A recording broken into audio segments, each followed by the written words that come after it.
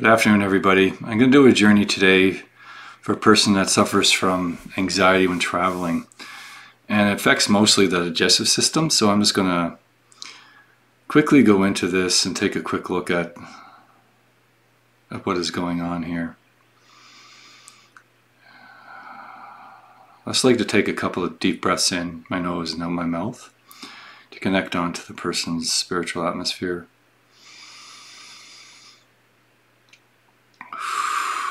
Interesting. Right off the bat, I have a situation where when I go into this part, the person actually stands and just like slips and smacks her head right against the ground really hard. And it's like not, and you can see the doo, doo, doo, doo, like the little birds above her head. It's interesting. When the word comes up, this is the first thing that pops into her atmosphere, is just slipping and falling really hard and hitting the back of her head. It's almost like you're there and you're like, oh my God, you gotta go catch her, but she's already hit the ground. It was so fast. To the point where it's actually creates a wave of energy that ripples through her whole body and outward. I've never seen anything quite like that before. It's quite interesting.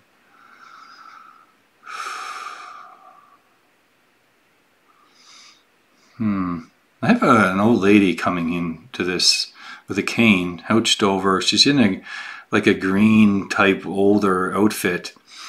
And it's like, not necessarily green, but it's really gray, boring, greenish color. It's not very exciting.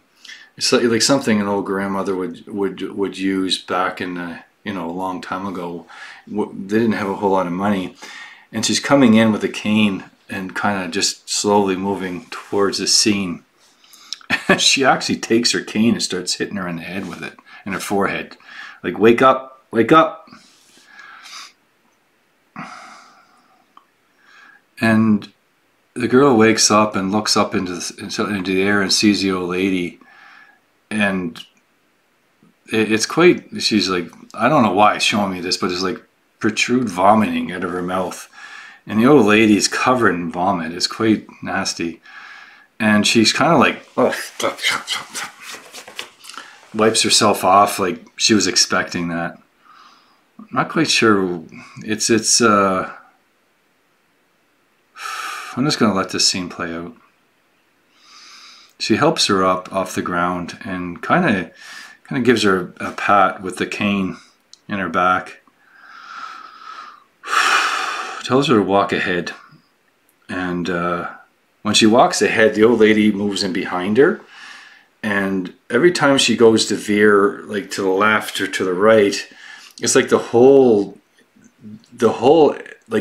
energy is moving left or to right. It's very weird because normally your energy is straight, but hers keeps swaying back and forth like she's on a boat. And the old lady actually gives her a whack on the left arm and gives her a whack on her right arm to keep her straight. And this old lady's here to help her. She's actually come into her life to help her. Helping her keep on a straight and narrow when it comes to this. She's actually here as a guide to keep her from swaying. And the swaying motions inside her atmosphere create this vomiting effect, but also the hitting. It's like initial shock to the system reverberates through her whole body, which then creates this weird pendulum type energy going back and forth, which then creates her to get sick. Does not feel well. Doesn't have to throw up, but she doesn't feel well.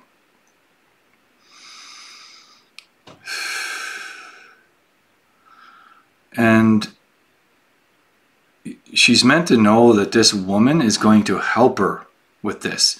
She might not like, because she's pretty hardcore. She's kind of like an old nanny from Russia, She's like not going to put up with your crap. She's going to make you do this, even if you don't like it or not. But she's also has a big heart. But it's designed to like, nope, that's not going to happen, and we'll whack you to get you back where you need to go. Because it needs to be very disciplined, because this energy needs to be corrected, so it's going to be done with her in a forceful way if need be, in order to correct this behavior.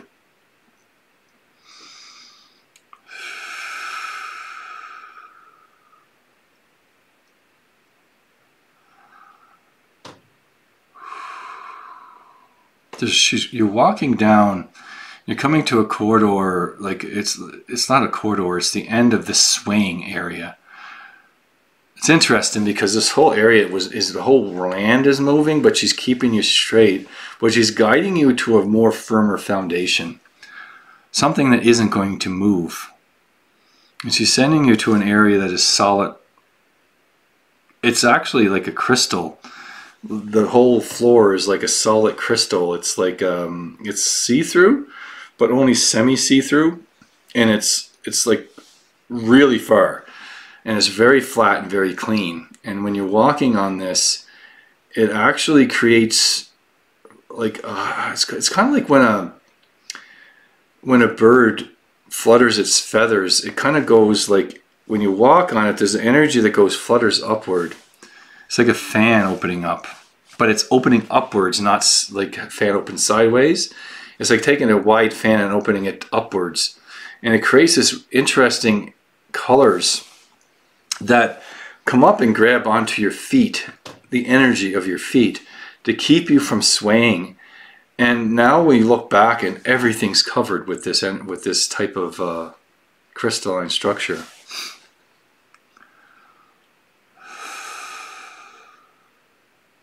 This is going to teach you to walk in a straight line, and it's going to keep you focused, and it's going to keep you from losing your lunch, so to speak.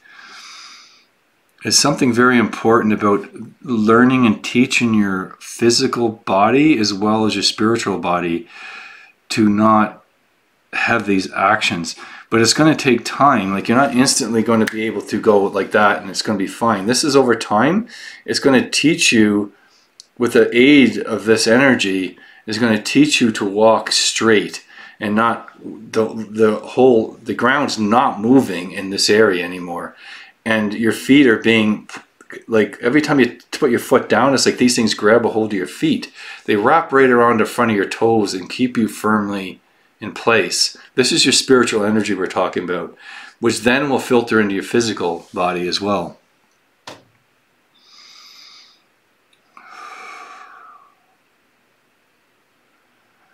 You see a task of a mountain in front of you, and you have to walk up that mountain. So you're walking towards that right now, and you're on the bottom of this mountain, and it goes straight up. And it's like, how do you walk straight up a mountain?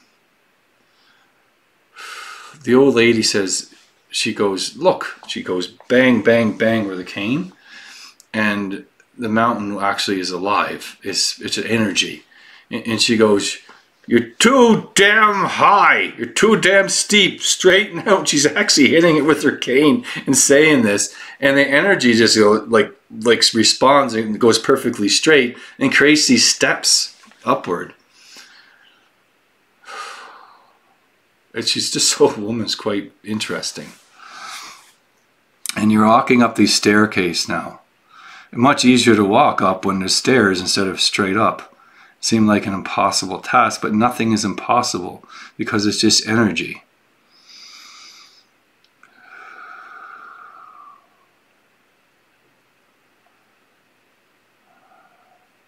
You're walking up, and you look back, and you got that spinning sensation. She smacks you in the back of the head or in the side and tells you to go look straight ahead. Don't bother looking behind you. You're not ready for that yet. And it's true, because you look behind you and your stomach starts to spin again. And you need to focus straight ahead and stop worrying about what's going on behind you right now until you are able to build the memories inside your spiritual mind and body, which will filter in. It doesn't going to happen overnight, though. She's very, very insistent on this. You need to be patient. I'm here to teach you, even if you don't even realize it. I'm going to be here, and I'm going to help you get through this. But you have to be patient and you have to work on this.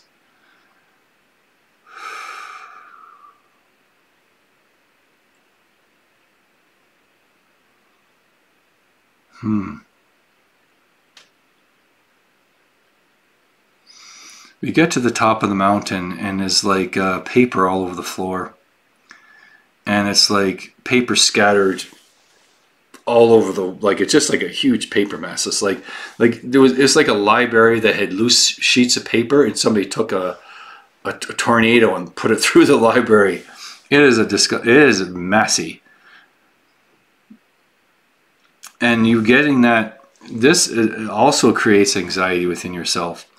I don't know if you realize that this is a big part, is connected together, that this paperwork that I see all over the place is creating you from, you're starting to feel that within your stomach again, within your intestines.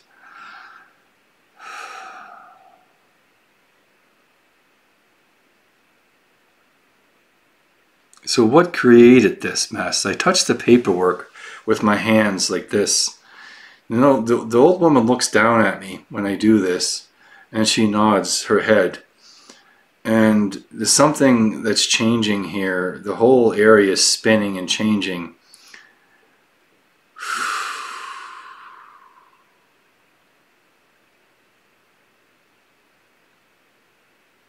It's really deathly quiet all of a sudden.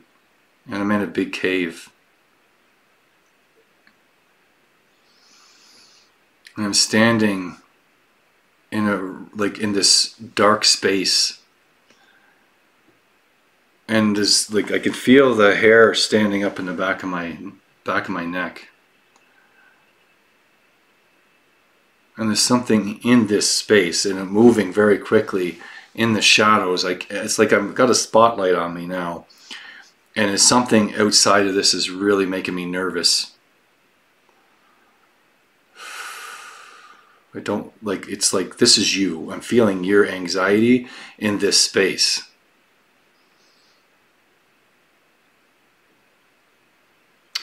And there's something comes out of the shadows, and it's like a fish hook that wraps around my right arm, and it sticks into it and pulls it out like that. And it does the same thing for my left arm and pulls it out. And something wraps around my chest and it pulls you straight to the ground. Your head goes, slaps on the ground again.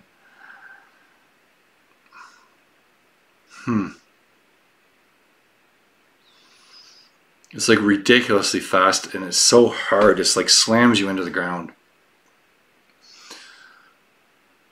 This is just a bit disturbing. So this creature with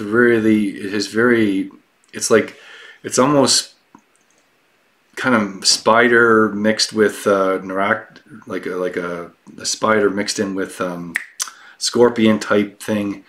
It's like an insect, also a spider, but it has harder shells, has long hair, and it's coming up to you, and it's like touching you on the ground, and it actually. It's quite disturbing because it actually cuts your stomach open to like a plus sign and starts working on your stomach and doing weird things to it.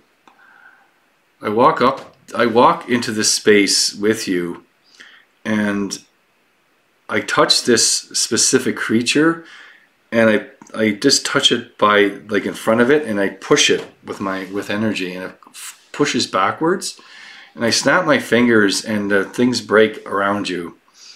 And I also touch my hand at the same time just right afterwards to your stomach. And I heal that part of yourself. And I also have this thing forced against the wall with energy. And I'm holding it there with my left hand, and my right arm's healing you. And I ask the old lady to come. And she quickly throws her cane down and picks you up and creates like a gold bubble around you. She puts you really quickly onto a very comfortable pedestal, like not a pedestal, like a slab.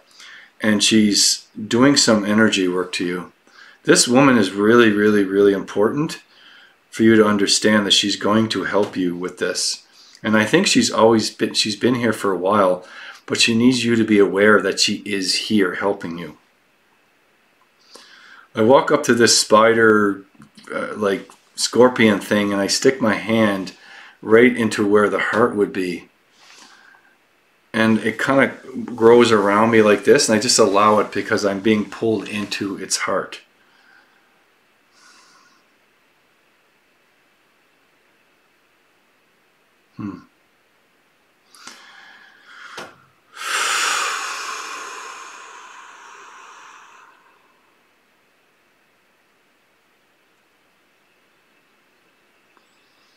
I end up being pulled into a space and I get shot right in the gut with a shotgun. Like almost like close range, just bang. And it makes me fall right back, smack my head onto the ground, and it's like I'm done. It's like it's over within a few seconds. But there's a few seconds I'm looking up into the sky and everything just starts to spin. And I spin into the ground, really spinning down into the ground, and I don't stop spinning. I'm spinning and I'm spinning and I'm spinning and I'm spinning. I'm in this space. It's like, I don't know if you remember that stuff. It's like, it's almost like you're taking elastics and you have 50 nails and you're taking elastics and just randomly sticking them to different parts of the actual nails. But this is not nails. It's like that, but it's like a mess of different colors, but it's part of you. It's like you're taking parts of your spiritual energy and twisting and intertwining them and mixing them all up into this weird net-like thing. And you fall into that, and you're spinning into it, and you spin all around it, and it gets all wrapped around you, and you're stuck in this space. This creature is kind of part of you. It's a messed up version of yourself that's stuck in this energy.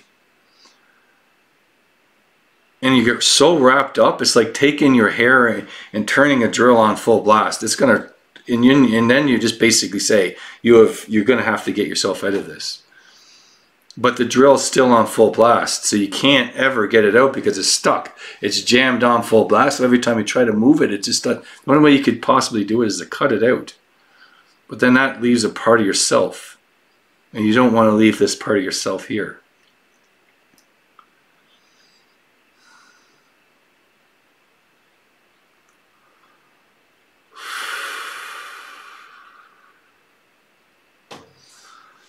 I turn into like a blanket of energy of golden fire, and I just pulsate outwards like a phoenix of energy, and it just burns all this kind of like elastic type twisted energy. It burns it all to the ground, and your body goes to fall, and I grab it, and before it hits the ground. And it continues to burn way up. It's just like all this energy's burning away. And it actually opens up a sun, like the sun actually shines now down into the space, which was so dense with this material that you could never get light down into here. Now the sun is shining down directly on top of you. And this creature, which I went into, his heart is glowing really gold, just like the sun. And it starts to crack, and it steps backwards, and you actually break out of this thing and walk out of this creature, which was actually it was a part of your soul that was trapped in this chaos. And you actually break out of this creature like you're shedding a skin.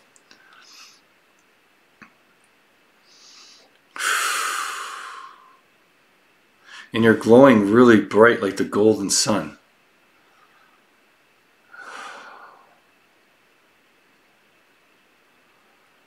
Oh. But you're super weak. And the old lady instantly changes the whole room into this golden light. And she bursts out, and she's got these massive wings of golden light. Like she's like a golden angel. And she just bursts, and she's just like beautiful young angel. It's like really gorgeous. And she scoops both of you up and goes straight up into the air, and I just follow her. It's going super high up. Like really fast. Like something is very important about getting you out of this space immediately. She goes straight up, out, like almost like through the clouds, and it's so straight. Her wings go straight out. She has you in both her arms, and she drops you, and it's like she instantly claps her hands like this, and the whole space changes, and you're in like a bunch of I guess it's like white feathers actually everywhere. Like you're just covered in white feathers. Like you just go plop. It's so light and fluffy.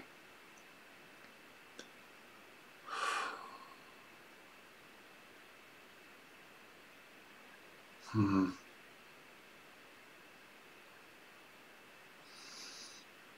These parts of yourself both are wide awake, looking at what just happened.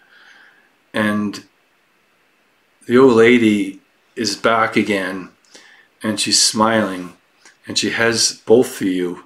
One's a silver rose and one's a gold. She passes the one that was trapped in that space, a gold rose, and gives you a silver rose. And she asks you to touch the roses together. And you reach forward and you touch the roses together, and it blends into a silver and gold rose. But it starts to spin. When it spins, you get pulled into each other, and you start to spin in the vortex with this rose in the center, and you're spinning around this rose really, really, really, really, really fast. And again, this old woman spreads her wings out again and wraps around this vortex.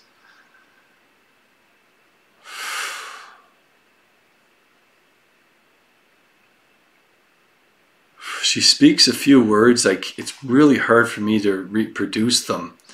But as soon as she says them, there's like a loud crack that the whole energy around you just cracks, like with a sound of it's almost like it's such a powerful word that just cracks the energy around you.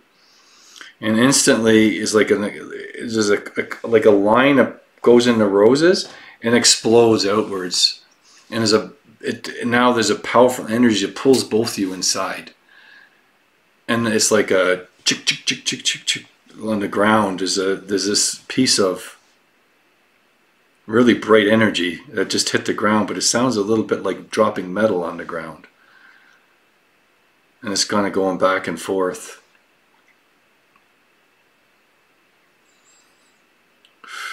She walks over and picks it up, and it's like a Russian doll looking thing. And she opens it up, and usually when you open a Russian doll, it's like one piece after another off that. But when she opens this up, it opens differently, and opens up like a flower. And when she opens it up, there's like a beautiful energy that swirls up in the air, and it just explodes like this with energy, and you're standing there in this, but you're only like probably 6 or 7 inches tall, but you're like a fairy size, like you're really, really pretty because the energy is flowing up around you, and you appear with this beautiful fairy, but you start to grow really quickly. You don't have wings, but you look like that, and you're glowing, and you're coming in the air, and you're opening up and up and up, and you're growing and growing and growing and growing until you're full size.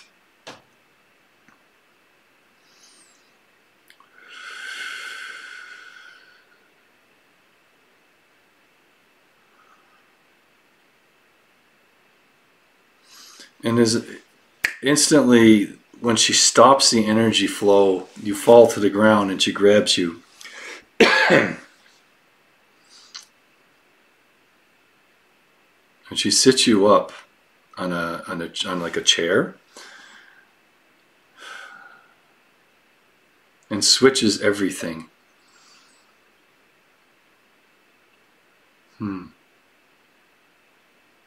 Now we're back on top of the mountain.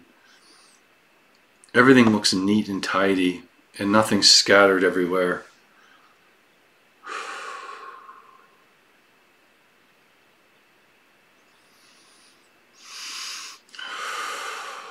You have a clock here, here, here, here, here. You're on a desk, and there's clocks all around you. And she goes, smash, smash, smash, smash, smash. She actually takes her cane and smashes all the clocks. And she simply says, she gives you like a pen, and she says, write down one word. And you write down time. That's all you write. And then she scribbles that word out. And she replaces it with, you start to write it out. She smacks your hand. And she says, no, that's not the correct thing to say. And instead she puts her hand over it and writes something down. And you flip it over, and it's like the word is possible. You have to be able to do things that are possible. If something is outside of that realm, the expectation should never be there. So time should be possible, is the two words she's trying to say to you. If it's not possible, this should never be expected. And it's important that if it's not possible, then you need to relay that information. You need to be able to stand up and say that this is not possible.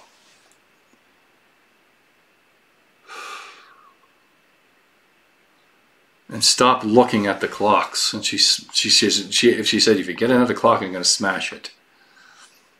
This is in your spiritual atmosphere we're talking about. In real life, we do need clocks, but she doesn't want you to look at the clocks all the time. You need to be able to focus on what is possible.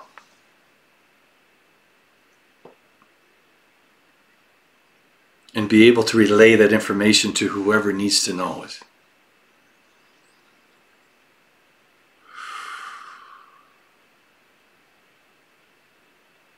And she takes her cane and shoves it in your back, and she says, and you need to have this cracks.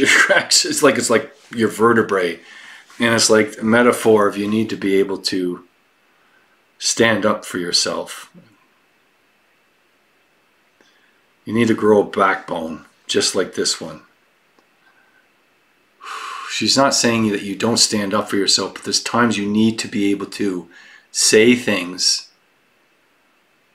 that might piss people off, but that's perfectly okay, because it has to be possible. People should not expect the impossible. People are human. We only can do so much. So if it exceeds outside that realm, that's when we need to make sure that we tell people and not be afraid to speak it.